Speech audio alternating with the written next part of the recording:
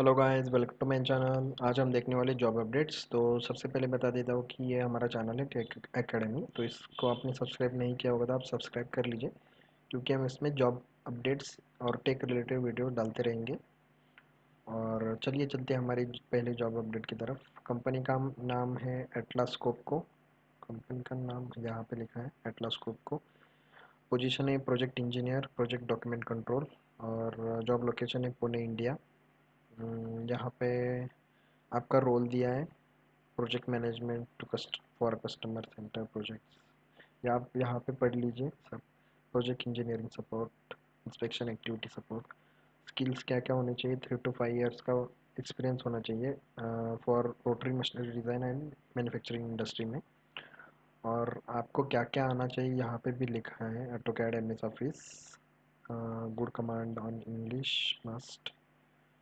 और multiple projects पे काम करना पड़ेगा आपको।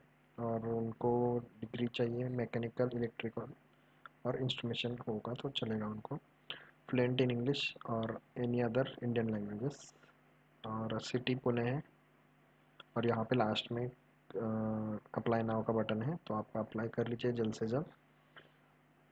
कंपनी का नाम है एटलास्कोप को।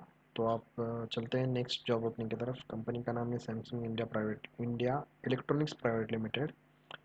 उनको पोस्ट के नाम है engineer black box testing. Job location है नोएडा।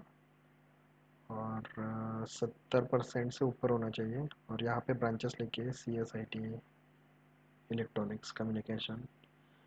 और यहाँ पे रिस्पॉन्सिबिलिटी दी है सब, आप यहाँ से पढ़ लीजिए। सैलरी डिस्क्लोज नहीं की है। और यहाँ पे आप रजिस्टर या लॉग इन टू अप्लाई कर सकते हैं। तो आज मैंने आपको दो ओपनिंग्स बताए, एटलास्कोप को और सैमसंग इंडिया प्राइवेट लिमिटेड की। तो आप जल्द से जल्द अप्लाई कर लीजिए। चैनल को सब्सक्राइब नहीं किया होगा तो कर लीजिए जल्द से जल्द, क्योंकि हम इसमें डेली अपडेट्स डालते रहेंगे। तो thanks for watching this video. Please like, share and comment.